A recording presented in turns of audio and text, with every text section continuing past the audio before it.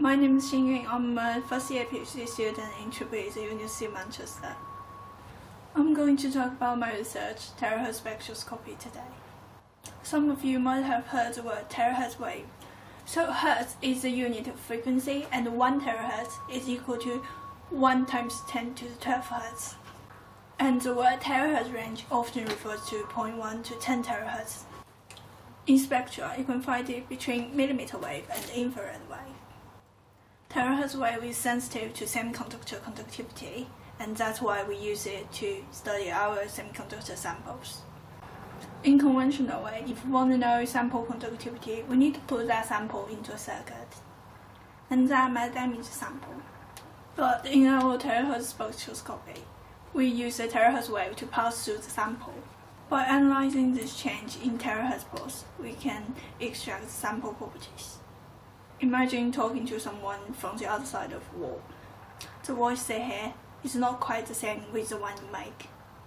Similarly, in this terahertz wave, there will be an amplitude and phase change. And from those changes, we can extract the sample conductivity and sample properties, including carrier lifetime, recombination mechanism, carrier concentration, mobility, and so on. There are 2 ways of doing terahertz spectroscopy. One of them is time domain spectroscopy, another one is optical pulse terahertz pulse spectroscopy. In TDS, the source generates terahertz pulse. Then this pulse transmitted through the sample before being detected. Then we use the same setting to get a reference pulse.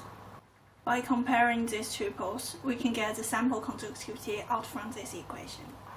OPTP is a bit more complicated. In OPTP, we use a high-energy pulse to excite the sample first. Then, after a certain time delay, we take the transmitted pulse. So OPTP is also called time-resolved terahertz spectroscopy. It allows us to study the carrier dynamics.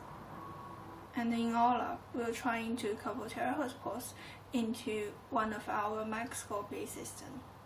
This can bring the terahertz spectroscopy resolution down to nanoscale. Overall, terahertz spectroscopy is a relatively new characterization method. By using it, we can study the sample properties without damaging the sample. Currently, we are collaborating with other organizations and trying to optimize semiconductor performance. That's the end of this talk. Hope you all enjoy.